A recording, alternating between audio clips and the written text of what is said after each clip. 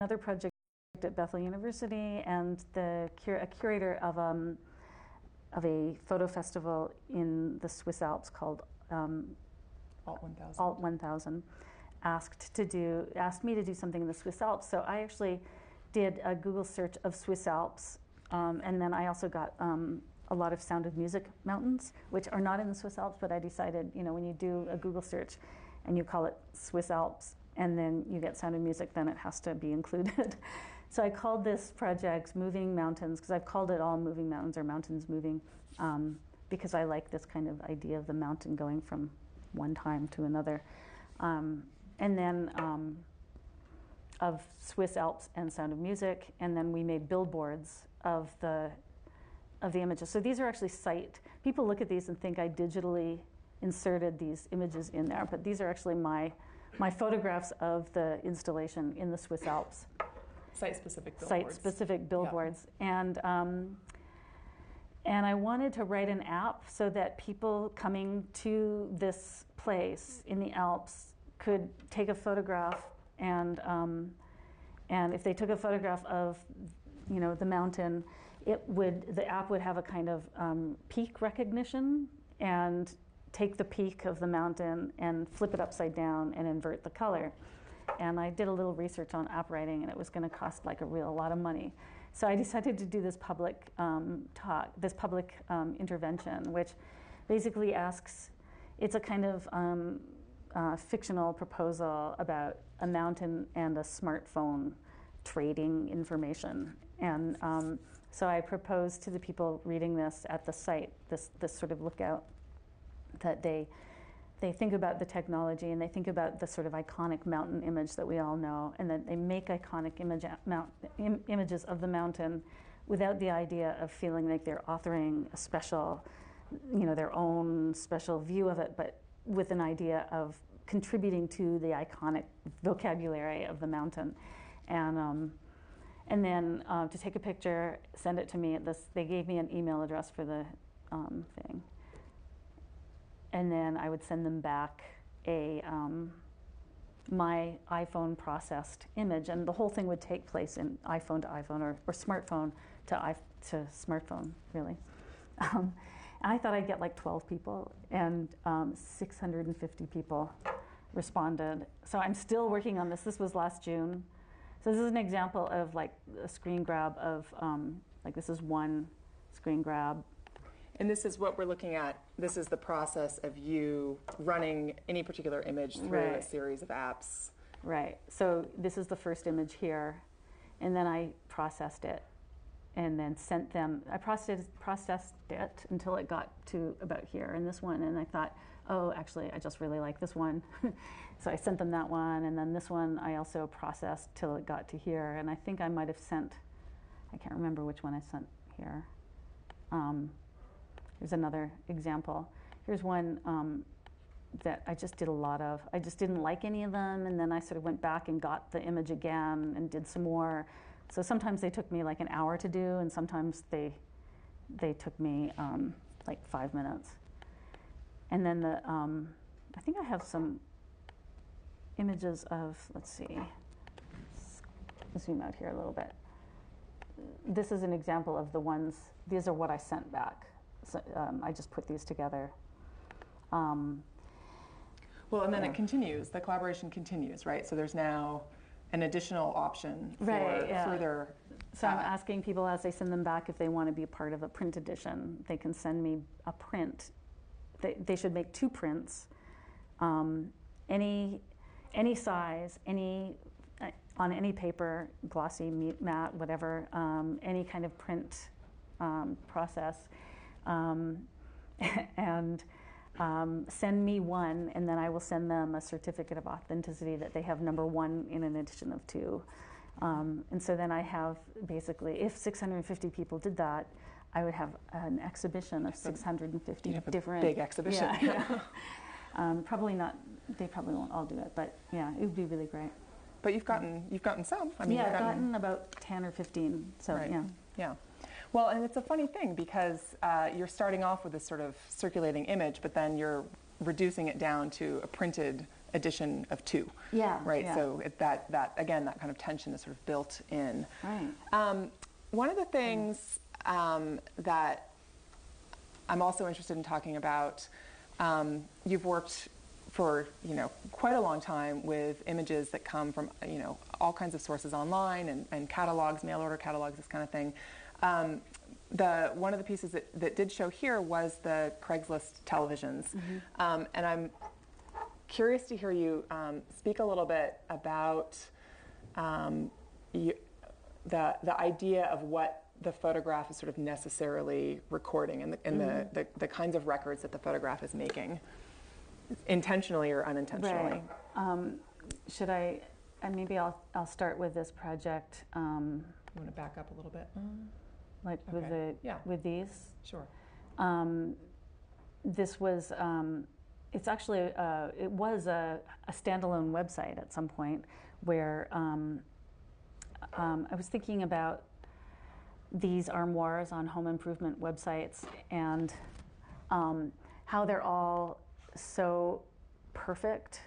And if you had an armoire like this, it probably wouldn't be, like if you were interested in buying an armoire, it wouldn't look like this in your home. You would want it in order to, clean up all your clutter. There'd be a lot of clutter inside it. So I created this website where it's no longer standalone because I didn't pay for the registration of it. But so it's now on my website. But I started with a Pottery Barn, I think it's the Pottery Barn armoire, and then on Craigslist found as many different versions of it as I could, and then as you click through the website, you go from one to the next, and they start to get more and more messy. And decrepit. And my idea was that if you wanted an armoire to clean up your crap, you might come upon this website looking for one, and then you get to this point and you go, okay, it's not really going to help. But and that's what the project really was about. But then I started to I was thinking, this is crazy. This. Oh, wait a minute, it's going the wrong way. I want it to come this way. This person who's selling this armoire, how is this, you can't even see the armoire, right? And but what you can see is you can see these little pictures, and you can see how busy the person is, and you can see the coffee cup here, and there's a person here, and in this one you can see all their clothes, and in this one there's I think that's a pinup image here. You get to see the private lives of these people, and at this point I'm starting to think, well, actually, even though people are saying they want to sell their armoires, really what they're doing is they're trying to make a connection to an anonymous public, or they're trying to show some kind of personal presence online. And I thought it was kind of like a subconscious urge for presence. And this was the one that really got me thinking, because not only is the armoire it's not the same armoire as the other ones, but not only is it messy and there's whatever dirty laundry on the television, but in the television there's a flash, and that flash actually is the presence of the photographer, of the seller. That actually indicates the seller there. In that reflection. And so I was thinking about the reflection. I was thinking about a few things. One is here, I have all the armoires in the website here. You can see how they get messier and messier. But one of the things that I was thinking about was this phenomenon of reflectoporn. I'm curious if other people have heard of it. Has anybody heard of reflectoporn? No. One. Which shall remain nameless. So it was this phenomenon on eBay that people were posting things for sale. Oh, this was on eBay. This was on eBay. Okay. And it's called reflectoporn because people caught on to it, and then I guess people have just called it that. But eBay had to get sensors to check. I think this is maybe the beginning of when they started to have people looking and making sure that there weren't like really, I don't know, hidden bad things messages, going on. secrets, Yeah, right, as you've called them. Yeah. So in this one there's a woman here. This one doesn't seem that weird, but like this one, there's a naked person here, and then this is a close-up of a guitar pickup, and then in the pickups there's this guy. So, and I'm reminded, thinking about this, there's also this Craigslist mirrors, which I think is really a great Tumblr. It's really like... And this is not your work. This is not my work. This has been making the rounds on social media lately. This is not my work either, right? Like these are just things that I'm thinking about and thinking how similar or different. So this is Craigslist mirrors, and this guy just has a Tumblr and is posting all the mirrors that he finds on Craigslist for sale where there's something funny going on. And you see the reflection of the person. But one thing that the reason I'm showing these is that they're inherently completely the opposite of what I'm interested in, because anybody selling this mirror knows that he or she is being reflected in here. The nature of the mirror is a reflective medium, and sometimes they're funny, but they don't care, but they know that they're there. So what I was interested in was this inadvertent presence, like this presence where it's for the sale of maybe it's for the sale of the television, or maybe it's for the sale of the armoire, but inside this reflection is something. So I started to collect all the, this is a sampling of maybe, this is like 0.1% of what I've been collecting. At first it was just televisions that had flashes in them, but my work is so dependent on the technologies that people are using, so that as camera technology has gotten better and better, I've been able to find more and more information in these images. So I started off, this is actually... Wait, what do you mean? How is that? What's gotten better? This iPhone has like an 8 megapixel camera. I see. So it's recording more in the reflection. And in 2008, it had, cell phones or the cameras were like 2 megapixel. So, so this is earlier work. This may have been in the show that was here actually, because this is the installation that was at Aperture. And then, but now, okay, so I have this piece that I made specifically for this presentation, for this program. So this is an image of all the TVs that I've collected so far, and we can go into it. And one of the things that I love about this project is that I start to feel really voyeuristic. I go into I go into cities, and then when I'm searching on Craigslist for the TVs in cities, I'm basically, it feels like I'm being invited into people's bedrooms and living rooms to, so in their TVs, I'm finding, things like this. Bed sheets, yeah. This is a bed. There's a guy. Some of them. So these are the kinds of images I was first finding, and then I started to be able to find, like images like this, where you're getting a lot of detail, and I really love. I love the kind of privacy of. This kind of privacy. There's a really like.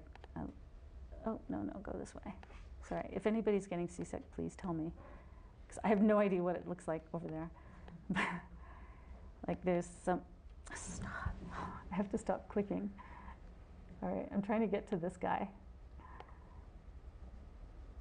with this messy bed, and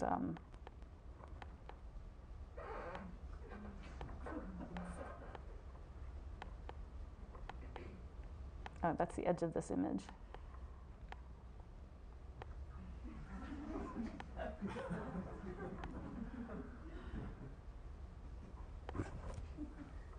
Do you guys see what?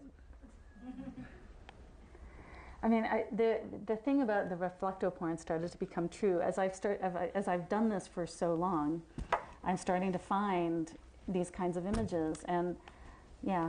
Well, and it brings up an interesting question about intentionality, right? Like, to what degree are you're interested in this idea that maybe people are putting, sort of subconsciously putting out an image of their private lives Right. in this public realm. And I think this is maybe an interesting segue into a sort of conversation about the nature of space online. And this is something that we've been talking about in the class that I'm doing now, is how we sort of conceptualize or imagine what that is with the online space, and the degree of publicness that it is. And one of the students made a comment that, you know, it's online space is public space, right? So it's like being a street photographer, you know, and you can take anything because it's all public space, right? Like in the way that you would take a you know, be a street photographer, take a photograph on the street, exactly.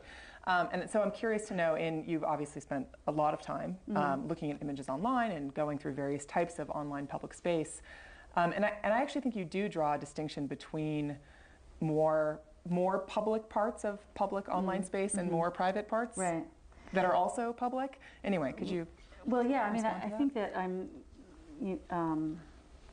interested in those spaces that people make public. Like, I guess I'm not, you know, we were talking about Mark Edelman's work a little bit, but, you know, just somebody who did work about individuals and how individuals were playing to the camera. And I guess what's interesting to me about this was that every single person posting a photograph here is publicly posting that photograph, and it's in a public space like Craigslist, but it's of a private place, and which is very different than someone doing something private in public and then posting it into a private space. Well, that's different than sunsets as well, which are public often, and public community experiences. Right. So I guess I was interested in this idea of almost like Blow Up, you know, that the movie Blow Up, like going in and in and in the photograph to find some evidence of something. But in this case, it's going into a kind of intimate space rather than a public space. And but that people are willingly putting those images in a public forum. So there's no issues of privacy boundaries there. And these people are all, I mean, there's nobody here. Well, first of all, nobody in any of these images would be recognizable because of what the surface of the television does. So they remain anonymous, and I guess that anonymity is something that I'm really interested in, or interested, but also rely on in order to not feel like I'm ethically violating any rules of privacy, or you know. Right, because there is the one piece of the Sun's work that where there are recognizable individuals. Right. And you actually even, do you credit them in the exhibition, whose photo streams that those images are from? Yeah, I can't remember whether I credited them in the exhibition. These. So these are images. Well, you can describe it better. It'd be. Yeah, you want me to? Well, okay. yeah. Well, no, no, okay. So these are images that after the Sun's piece is exhibited, people who are visiting the museum, there's a tendency to, and I can sort of vouch for this, to kind of want to like hang around in front of these installations because they're big and warm and happy and beautiful and everyone's in a good mood, and you get your picture taken in front of the sunsets, and then people will put them back up on Flickr, and Penelope finds them and reprints them out and sort of pulls them into her own image production. So this is an example of like, someone had asked today when I was talking about this why I said Steve Rhodes photo stream, which is a way of crediting the photographer who took this photograph. But it wasn't. I had done it actually because I thought it was interesting that these guys also. These are not Steve Rhodes photo stream. These are the result of these guys as photographs here, and I just like the kind of recursiveness of this project, and I also felt like this is the one and only project that I've actually allowed people to be able to be identified because we were talking about this a little bit too, but you know, this is a place where these people are using my work as their sort of, you know, their sunset, so I can use their image to, you know, it's documentation of my work. So, but I also been finding things like this. So then she knows about this and she's doing this. And then, so I had this little project that I did where these are pictures of people taking pictures of my sun installations. And then these are those pictures that these people took. And then these and are. those you just sort of I figured just out. found them. Okay. Yeah. I mean, it started with this one image of in Australia. I found it on Flickr. Like someone had been there and taken a picture of it and posted it on Flickr, and then It's I a found nice it. installation. Yeah, it's great. Actually, I contacted him and I asked him for the large file, and I would give him credit. I use it as a publicity shot, and and he gets credit when it gets published. Yeah, and then so these are pictures of people taking pictures of their loved ones in front of my thing, and then these are those pictures that those people took, and then these are pictures that people have taken of that. And it could keep going on. Yeah, right. But anyway, yeah. Right. So in terms of, you've worked both with online archives designed as archives, and then sort of inadvertent online archives, but also physical archives. And as far as your working process, does it make a difference to you where the images, the sort of degree of physicality that the images have at the start? If you're at the Smithsonian looking at prints or at reproductions of prints as physical objects versus. Well, I'm trying to get back to the mountains. Because what I was going to say was, we're going through all the bodies of work here. Where are they? Okay. That the Bethel image, so Bethel University asked me to do an installation as well, and they sent me digital files of an archive of travel pictures they had